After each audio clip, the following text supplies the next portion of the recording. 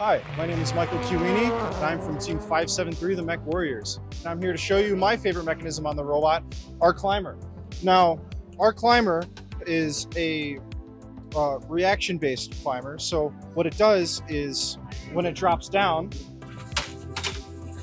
we are able to move into and under the cage, and it'll slot in this area here, and then we'll be able to pull ourselves back up. So we'll be able to pull ourselves back up, and the reaction of the cage reacting with these two sets of rubber stopper wheels, it will pull our robot back up. And it's able to do that with a high amount of torque from these Neo motors down here. It is outputting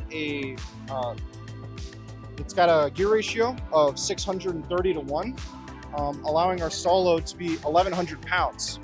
Now, obviously, we don't need 1,100 pounds for our robot to climb, but I still thought it was cool.